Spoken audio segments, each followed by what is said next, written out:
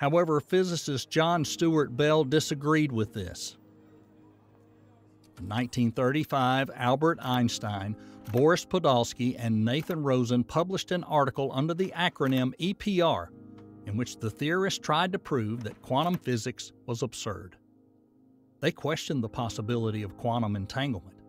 If two particles are entangled, then their connection is preserved even if they are in different parts of the universe.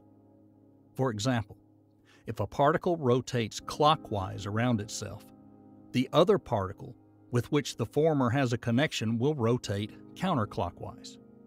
Thus, if one particle is on the Earth and the other is at a distance 1,000 light years, then knowing the direction of rotation of one, you can immediately find out which way the other is rotating.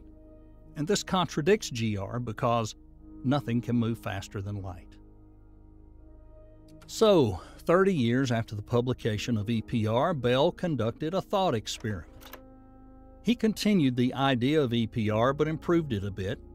He imagined two observers, Alice and Bob, who are in different parts of the solar system and have particle detectors, but with two different settings, A, and B, for a more accurate test.